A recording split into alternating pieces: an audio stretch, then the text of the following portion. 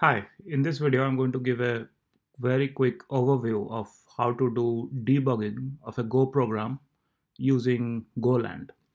So as you can see here, this is a very simple Go program where there is this main function and there's this struct called point, and we are just defining 2 points and simply calculating the distance between them and printing it. So I will show you the bare minimum of what it means to do debugging in general, and then I will show you the flow of debugging, and then I can show you like what extra you can do apart from the very basics of debugging.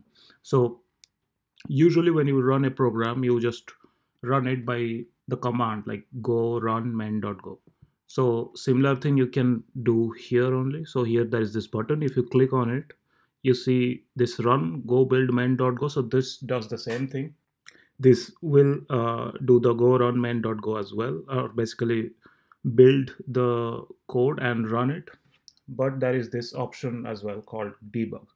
So if you debug, what happens is that depending on what kind of checkpoints have you put, it will run the program and stop at those checkpoints. So you can define the checkpoints by just clicking here. So let's say in this case I have put 2 checkpoints here, and if I click on it and just click on debug go build, then the program starts and it stops at the first checkpoint, as you can see. So here there are a couple of things to notice. So there's this debugger option and there's this console. So console writes, like, if you have any logs, you can see those here. The debugger section, it shows you the stack trace. So as you can see, this is a runtime main, then main.main. So this is the main function. If main function calls another function, you will see another stack formed on top of main.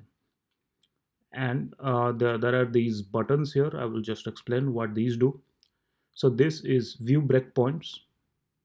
So you see all the breakpoints that you have defined. So in this case, I have 2 breakpoints defined, which are here.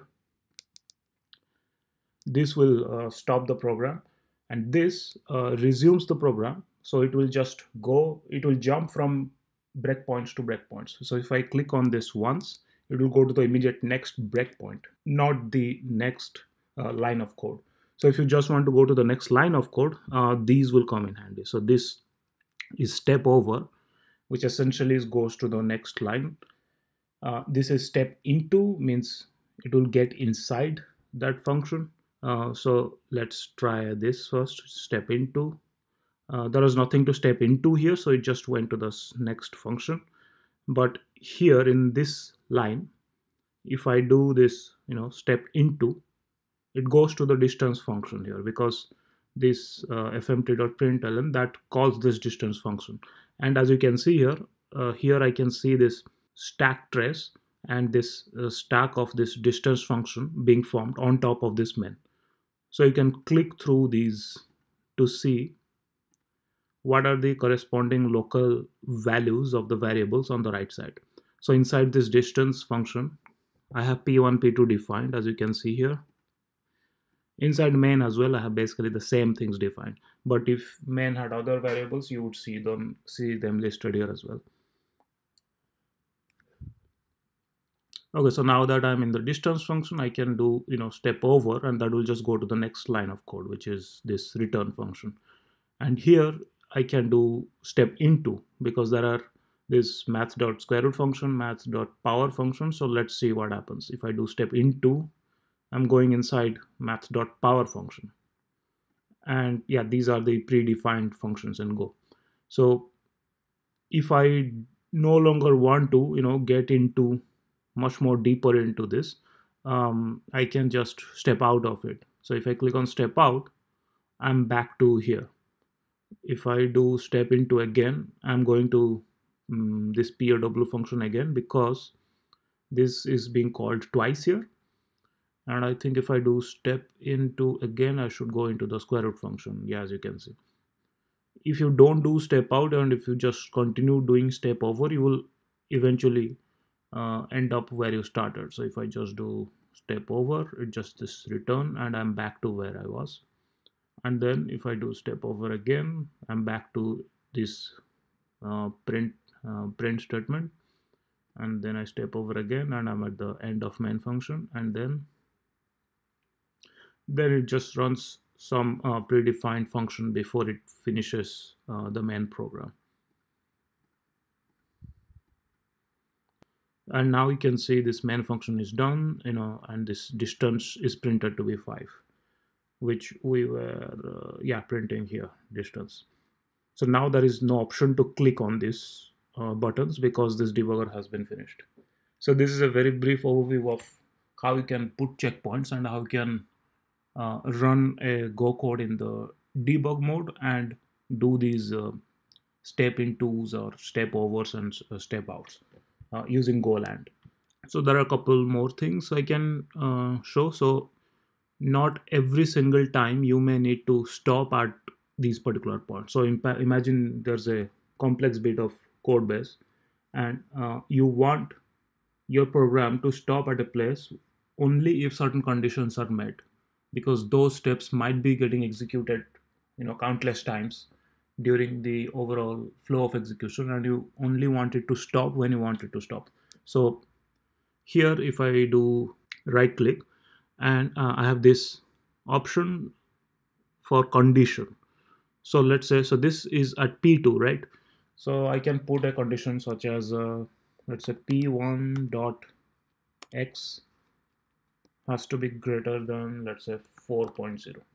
So this is a condition, which means the breakpoint, the program or the debug program will stop at this breakpoint only if this condition is met. So if I click on done and I click on this debug again,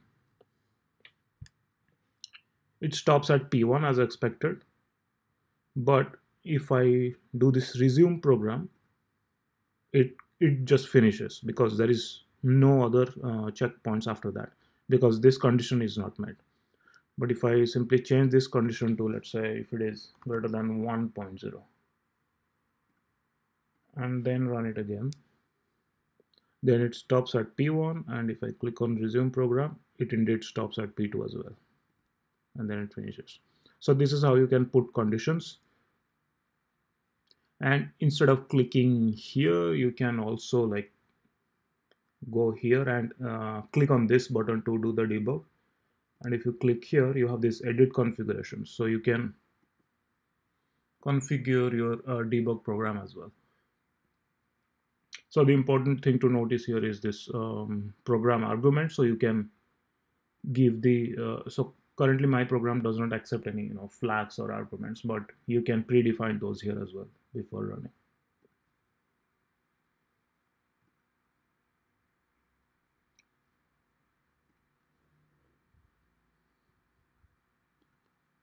And you can also like uncheck this enabled button.